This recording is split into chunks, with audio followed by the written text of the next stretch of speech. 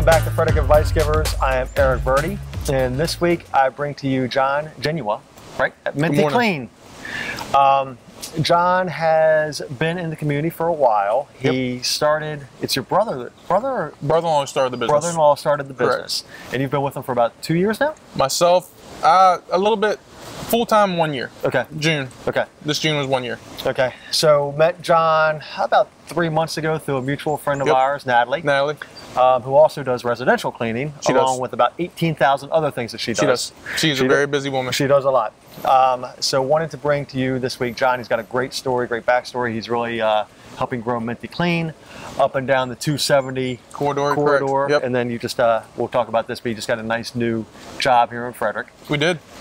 So Jon, before we get into Minty Clean, give us your backstory, origin story. Where did you grow up? What do you enjoy doing in spare time, etc.? Origin story. Who am I? Well, to most, I'm a little rough around the edges, but I am a man of faith. Okay. I'm a husband, and I'm a father of 3 crazy, amazing boys. They definitely keep us on our toes and kind of run the roost right now. Okay. But life is good. So what do you do? Like, what are your boys' activities? Are you following them around? Are they playing sports? Are they doing camps? What are they doing now? We wrestle. Okay. We swim. We soccer. We are on and off with baseball. Trying to get them into lacrosse. Haven't had any bites yet, but I think that's something they would really enjoy. Dude, lacrosse is huge now. It is. We live down in Urbana, and we've got 3 or 4 friends that play on like the Team Maryland lacrosse team, and when I was growing up, so I grew up here in Frederick. Sure. Graduated high school, well, we have our 25th reunion, so 25 years ago. Lacrosse was just starting out. Yep, you know, same way. Yeah, same thing. Like, it was just starting to get popular when I was finishing up high school, and I was like, that looked like that would have been a lot of fun. Right. Yeah, we had the Hopkins, and Yvonne went to Salisbury, and they were great in lacrosse. But now, dude, it is taking over. So where'd you grow up? Grew up in Clarksburg. Okay. So not far away. Yeah, I went to, when I was growing up, it was still going to Damascus. Okay. Then shortly after that, we realized that Montgomery County had just grown too much. It's not where we wanted to live, so we moved into Frederick. And then we went to Mount Airy, and now we are back in Frederick County in Union Bridge. Okay. Well, Frederick's starting to grow up like Montgomery County. Very much so. It sucks, in my opinion. So why did you, where is your wife from? I rescued her from Western Pennsylvania. Okay. Yep. So why did you guys choose to settle down in the Frederick area? Just love the community. Okay. Love the people. You know, it's kind of through, again, our sports and everything that we do. That's where you kind of found your village, because it takes a village. And we found a lot of people that are investing in our boys. Okay. And just love the community and the feeling that it has, and the sense of closeness and pride in the community itself. Awesome. And what's your wife do? She's a teacher. Okay, where? She was at private school for a while, and she started public school this fall in Clopper Mill, down in Montgomery County. So Montgomery County. Yep. Nice. Yeah, my wife being a teacher, and we have a lot of friends that are teachers, it's definitely financially beneficial to go to Montgomery County instead of Frederick County. And she starts her master's this fall too, so she's looking forward to getting that going. Awesome. Yep. Awesome. So tell us about Minty Clean, the backstory for Minty Clean. So the long story short, the company itself has actually been around for 18 years. Okay. My brother-in-law started for his mom. She retired, wanted to stay busy. So they didn't want to grow it into anything more than just keeping her busy, but she didn't want to do anything with the paperwork or the business. She just wanted to go clean and stay busy. So he started that company for her. Okay. And then let it go for, I guess, about 12 years. And then about 4 years ago, maybe 5 years, my math is not my strong suit, but she passed. And he was like, all right, what do I do with this company? Not really anything I can sell, but it is profitable, as small as it was. Right. So he kind of let it limp along for a couple of years, and then realized there's something there, and he wanted to,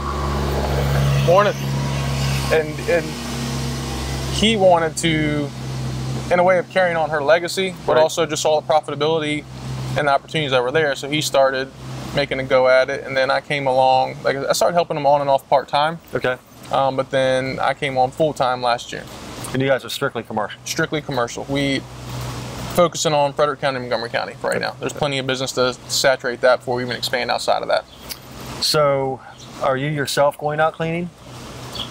When need be. Okay. We're trying to scale and put the right systems in place so I can focus on the business and the growth of the business as opposed to having a mop in my hand. But there's at times when it's necessary. You know, people call out, people are sick.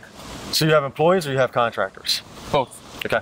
We have, most are going to be employees. Okay. We do have a couple that are 1099, but for the most part, I would say 90% of our staff is employees. Gotcha. Gotcha. All right, so let's take this back to a personal level for a few minutes. Sure. What's the last purchase that you splurged on for yourself or your family? I would say what we were talking about earlier, the farm. Okay. You know, we've always thought we wanted a farm, and it's allowing us to scratch that itch, but it's kind of the best of both worlds because it's 45 acres, but I only have to maintain an acre of it. There's longhorns on the property, there's creeks on the property, so we can do all kinds of redneck stuff and have fun. Awesome. And John, what hobby or interest, you know, outside of work and maybe outside of being on the farm, maybe it might be being on the farm, right? Could you spend hours doing to kind of get your mind away from work? Anything outside. Okay. I love being outside. My new latest hobby, which is going to be hard to do living in Frederick County, is what I think is going to be hobby is surfing. Really? Yeah, doesn't really fit with Frederick County, but we took a trip down. We took a trip down to Florida. Okay. And we were at Cocoa Beach, which I've never been, which if you haven't, it's beautiful. And I saw a couple of people surfing. I was like, you know what, I'm gonna try it. And got there and they said, would you like lessons? I was like, nah, I got this. Well, 2 hours later, I found out it sucked. But it was the 3 times that I got up in 2 hours, it was absolutely beautiful. Like, it was just everything. So you didn't do lessons? You didn't end up going to do lessons? Hard-headed, just went for it. So you got up, you like actually were standing or like on your knees? No, I got up 3 times. Really? It took me 2 hours. Wow. And probably fell about 100. But the 3 times I got up, it was, because it's always something I've wanted to do. Right. Like, you know, just water in general, whether it's a creek, a river, a bay, an ocean, it just is very calming for me for whatever reason. And as I always wanted to surf and I had the opportunity, so I did it. And again, I mean, I had rash all over, beat up for 2 hours, but the 3 times I got up for more than 5 seconds, it was beautiful. So kind of like golf. Those three horrible at golf. The 3 good hits that you have in golf keep you coming back for more. Absolutely. I wouldn't even say what I actually do is considered golf. Right. Right on. Yes. So John, when you wake up in the morning, what's that drive inside of you? What's that why that keeps you going? So you're doing this full time, right? Yes. You quit your other career? Yep. Okay. Full time. So what's the why? What's your drive? What's your purpose? Easily my family. Okay. You know, I once we had kids, it just changed my whole view on life. Right. It was, wow. You know, these little dudes I'm responsible for. And not only am I responsible for them physically, mentally, emotionally, putting a roof over their head, feeding them, they look up to me, which in some ways is very scary. You know, and it is. It's how, of course, as parents, we all want our kids to be better than we are, to have a better life than we had. But more importantly for me, it's what kind of example am I setting? And it's being able to humble myself and apologize to a 6-year-old when I know I failed. Right. When I failed them, or I just didn't set the best example, and say, dude, I'm sorry. But that's my why. You know, what kind of legacy, what kind of example am I leading and showing my boys? Right. Yeah, man, your kids, yours are, you said 11, 9, 7? This summer, yep, 11, 9, and 7. So mine are 12 and 10, so we're about, similar age. Sure. They're always watching you, man. They are. They're always, good, bad, and the indifferent. Pretty much. And what I've found is I think is personally real important is how you treat other people and how you interact with other people. And they take that as an example. I'm proud of how my boys, if there's somebody less fortunate or might look a little different in class, or whatever, we all put our pants on the same way. Right, but it's, some kids can be mean, and they can. I've taught my boys that, you kind of, as an example, you treat everybody like you want to be treated, really. Yep, absolutely. Because they're always watching you. All right, so, John, so what advice, you've been doing this, and you don't own the business, but you have ownership stake in the business, or your partner. Yep. You didn't start the business, but you're intimately involved, and you're kind of the face of Minty Clean, right? Yes. Okay. So what advice or shortcut would you give an entrepreneur, business owner, kind of just starting out? Probably the the biggest aha and the biggest, man, that really helped me a lot as I was new to this industry. You know, I've been doing sales, I've been doing business development, marketing, business growth for 12, 15 years professionally, but very new to this industry and infant in this industry. And what has helped me tremendously is use the resources outside of your market. You know, meaning? Find someone who's doing what you're doing. Okay. Call them. Pick up a phone. You know, I made calls to cleaning companies in Texas, calls to cleaning companies in North Carolina. You're obviously not going to get a whole lot from people in your backyard because you're in their money, they're in your money. So everyone's a little sensitive about giving away trade secrets and, you know, methods and mayhem. But when you reach outside, it's going to take several calls because some people are just busy and they don't want to, like, who's this guy? But you're going to find that one person that will give you 15 minutes, will give you a half hour, will continue to allow you to follow up and kind of mentor you from multiple states away, because people like to talk about themselves too. And you find someone who's been successful and they're willing to share. And that was very influential for me and helped me a ton, reaching out and finding that person who's been there and done that. And I don't care what business you're going into or starting, someone's done it and has done it successfully. And you be persistent and you make those multiple phone calls, and hell, sometimes get on a plane. Go see them. Go see their operations. Go see what they're doing. And a lot of people are, again, as long as you're not in their pockets, they're willing to open doors and share. Yep. Yeah, tremendous. I think, well, even if the very successful ones, they love mentoring and giving back. Yes, absolutely. You know, everybody, you know, you have your people that are in business 2 or 3 years, kind of plod along, and then they get out. They didn't have a passion for it. Yep. Then you've got like the middle 80%, 70%. They kind of, you know, muddle along. They're somewhat successful. They can pay their bills. Then you've got that top 10 or 20%. If you can find somebody in that top 10 or 20%, they are typically want to give back. They're very helpful. They're confident in their position in their business. Yes. You know, when I first started out, you know, what I do to make money is in real estate. You know, like Trish Mills, I can call her up and she's like the short sale expert. You know, she knows a segment of the market that, frankly, I don't have an expertise in. Or Cassandra Bailey is, she does foreclosures and REOs. Like, I have them, I can call them, and they're always, you know, always the top of the top dogs that are really, really successful. They're always willing to share their experiences with you. So that's a great piece of advice. Somebody, you know, that's been there, done that. Yep. And you're right. The more successful they are so confident in what they're doing, and quite frankly, they've already made their money. Right. And now, kind of what I've seen, and I'm in no way, shape, or form there yet, but from what I've seen through podcasts, through reading books, through lectures, through marketing, is once you reach a certain level, like, that's when it gets really exciting. When you know you're comfortable, and now it's time for you to start giving back. Exactly. And pouring into other people and help them get to where you are. Exactly. All right, John, so on the flip side of the advice, what is something that you've learned over the last year and a half, or maybe something that somebody said would happen that didn't turn out like they said it would? Okay. So one thing I've learned is if someone is a self-proclaimed guru, run. No, I take that back. Because you can learn, one of the best quotes I've ever heard is, you can learn something from everyone, doesn't matter how stupid they are. Right. So you can learn good and bad, what to do, what not to do. But if someone's walking around saying they're a guru, I normally shut off right away. See you. But one of the things I've learned, and one of the cliches I've heard that now I kind of look at, I'm like, no, that's not right, is there's no I in team. Right. You know, everyone says that, but I disagree to a point. And what I mean by that is, I do not undervalue the team at all. Right. And without your team in place, you cannot have success. Your team is invaluable. But what I've learned is it starts at the top. I was just going to say, there needs to be a hierarchy. There needs to be a top. There needs to be someone driving. There needs to be someone with the vision. There needs to be someone who knows where they want to go and how to get there. And then you put your team in place to make that happen. And then if you're smart, you hire people that are smarter than you, which for me would not be that difficult. But without that person at top, the team's not going to go anywhere. The business isn't going to go anywhere. There's no vision. There's no drive. There's no...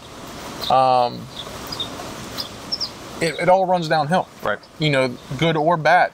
I've seen, you know, being in corporate America for a long time, I've seen both and I've seen the impact of both, where it's great leadership or poor leadership, and it always trickles down. Right.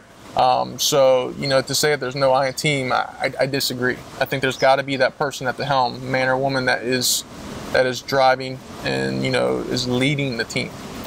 With that being said, again, the team is invaluable. And there's different ways to lead too. Absolutely. You know, you lead by example. You lead. Are you a strict leader? Are Right. you? You know, you're passionate, but are you concerned about your people? Or are you just concerned about the bottom line? I think there's different ways to lead too. And I think the biggest thing is it's always better to lead and have them respect you as opposed to have them fear you. You can still be strict, but still have their respect. Right. Right. So, John, the last 3 years, what's a choice or decision that you've made that's led you to where you are today? It could be personally or business-wise.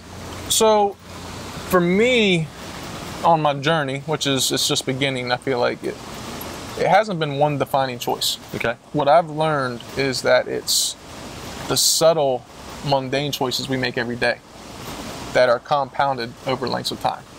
Where, you know, for example, if you don't health, you know, oh, if I eat this, it's just a little bit.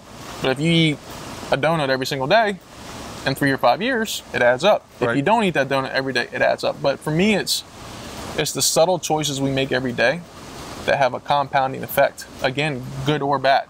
Right. So it hadn't been this one light bulb or this one big explosion of ideas or choice. It's been understanding the importance of the little everyday choices that compound over time. I think it was Darren Hardy that wrote the book, The 1% Journey or 1% Effect. Is you just want to improve. The compound effect, I think. The guy from Yeah. he's one of the magazines. But yes, I read it. It's a phenomenal book. Yeah, you want to improve a little bit, 1% each day. Absolutely. And over the course of a year or multiple years, you know, you're improving, and it's hard to take a step forward every day. It is. It's very hard to take a step forward every day. It is. But when you focus on those little choices, and you know, you're not always in it for the instant gratification. Over the course of a week, a month, a year, 2 years, 3 years, the compound effect. You know, we always hear about the compound effect of investing. Right. Monetarily, but invest in yourself. In yourself, exactly. Right. And that compound effect holds true there too. Exactly. Yep. All right, John. So we've met before. Yep. We've had coffee. We've kind of shared some war stories. You've actually been to the Impact Club. Amazing, by the way. Thank you. If you haven't been, check it out. Good man doing good things for the community. So you are episode 184. I've sat across the microphone. Sure. I've interviewed 183 other people. I learn by asking questions. Sure. I want to flip the script. Okay. And have you ask me a question. Can be anything: personal, business, health, wellness, whatever you want to ask. All right. So I got 2 questions for you. If you know me long enough, I will ask you at some point, what is your favorite meal? And it can consist of store-bought, restaurant, homemade cooking, but give me an appetizer, a main course with beverage, and a dessert. It could be any combination.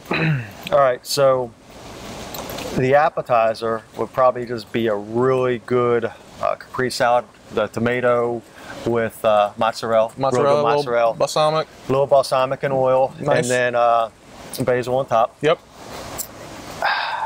Last best meal would be, I would actually prepare it. Okay. I have this about once a week. Would be a nice big Costco New York strip There you go. on a sizzling plate. Yes. I prepare it on my big green egg. It's amazing, amazing. Dessert. I'm not a huge dessert fan, but just getting back from my wife and I and 2 boys, and actually both parents, we were in Italy. Nice. Where'd you go? We went to the Sorrento region for 3 days, Okay. which is Amalfi Coast. Okay. We had Sorrento's the town. We were on top of the town looking down into the Mediterranean, onto the town. That was awesome. I'm sure it was beautiful. About an hour away from Pompeii. Okay. So we drove to Pompeii one day. 3 days in Rome, and then we did a cruise around the western side of Italy. So it would be gelatos. Nice. A gelato, nice. I don't know exactly what flavor. You know, I tested so many over Just the there. consistency. Yeah. Hit a spot. Gelatos it's different than ice cream, Right. but they are so good. So good. So Capri, steak, gelato. Drinking. Miller Lite. And you could have a breakfast, or not breakfast, but you could have a different drink with your dinner, or I can't speak, with dessert as well. Or is Miller Lite your dessert? Miller Lite's my go-to. Anybody Understood. knows me, it's a Miller Lite. Now, there might be back in the younger days, there might have been a shot or 15 involved, but we'll just stick with a Miller Lite or two now. Correct. Correct. All right. Second question. As well as, you know, the Minty Clean, I'm always, and right now, working on another form of passive income in real estate. That's obviously your home, where you hang your hat. And I want to create a portfolio of rental income. Where do you see the market today, and where do you see it in the next year? So I'll speak on a micro level of Frederick, okay, because that's what I know. Yep. In 2005, right before the downturn in the market was about a year and a half away, I could feel locally that something happened right in August 2005. So, you know, locally here with the amount of growth that's going on in residential, I'm personally not a fan of it. As far as the new construction? As far as the new construction. I think if you, it's going to be harder to go this route, but I would say if you could get into commercial investing, would probably be where I would be focusing my revenue, my income. As far as, you know, what I've seen, if you do residential, I would find a highly desirable area like downtown Frederick, like outskirts of DC. My wife and I, we recently purchased a place in Ocean City. Where at? Right on 45th Street, right Oceanside. Nice. My folks retired. They're on 130th, Montego Bay. Okay, that's beautiful. Yeah. Beautiful. It's find a place where you can do Airbnb. Where you can do daily, weekly rentals. The income potential there, I believe, is much higher.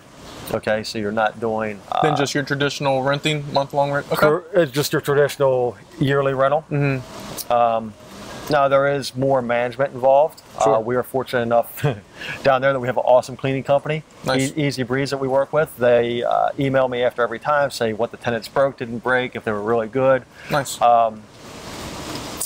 I think if you're looking to get into investing, a good place would be find a destination spot. Could be Deep Creek, could be Ocean City, could be Rehoboth, could be downtown Frederick. A good friend of mine, another realtor, Aaron Marsh, has a place in downtown Frederick that he does Airbnb. I think that's a good way to get in at a lower cost and to get some good income. Duly noted. I've never. I mean, obviously everyone's heard of a Airbnb, whatever it's called.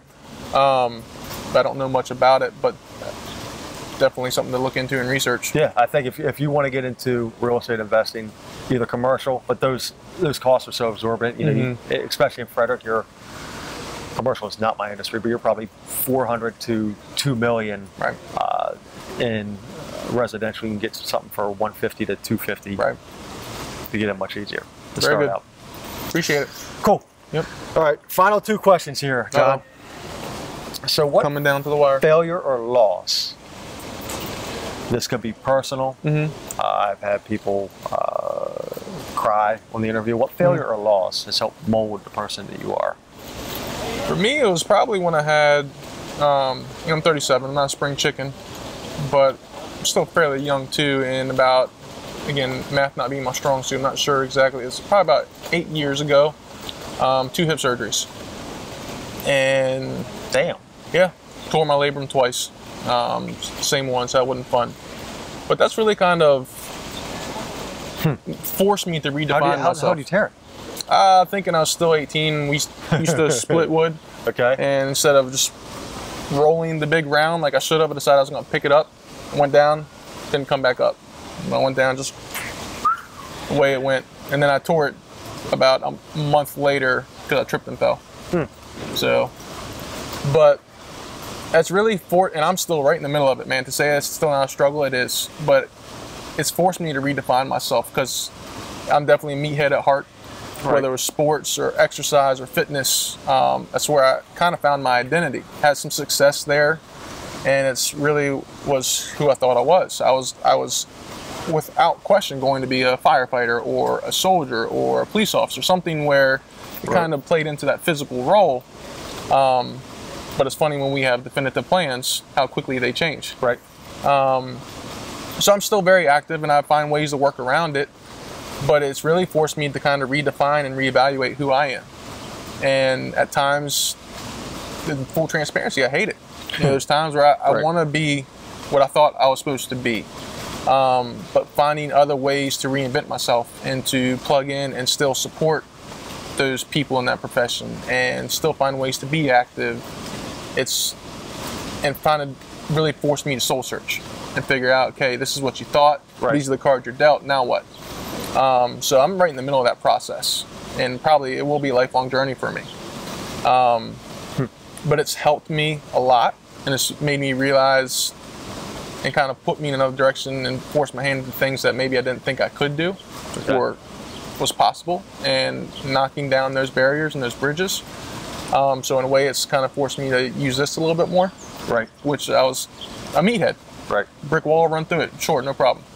But now it's, you know, forced me to think, how can I get around the brick wall as opposed to run through it every time? And it's been transforming. Again, right, still in the middle of it. And there's still days it's a struggle, absolutely. But just kind of looking deep and finding out different ways to create myself and who I want to become. Okay. So I'm going to finish up. Where do you see yourself in 3 years and then 10 years? 3 years, I'm still, in some ways, still very much a baby, and you know, very much an infancy in my professional career and what I want to accomplish. And so the next 3 years, my head's just down. Okay. Still grinding. Okay. Still working, you know, with Minty Clean, again, trying to think of other ways of other passive income and how to create and get to where I want to get. So in 3 years, I don't see a whole lot of change taking place. Just head down and keeping at the grindstone, keep working hard. In 10 years, I'd like to have, as we alluded to earlier, about 10 to 15 rental properties. Okay. As well as continuing in the entrepreneurial world, growing the business, and mainly being able to start traveling more. I really want to see the world. You know, for me, the pursuit of financial resources, financial freedom, whatever you want to call it, it's not for the shiny objects. You know, right. Yes, I like boats. Yes, I like a truck. I would love to have a truck. Right. I could get a truck right now. I'm still driving my paid off beater because it's paid off. Right. And I know the truck will come.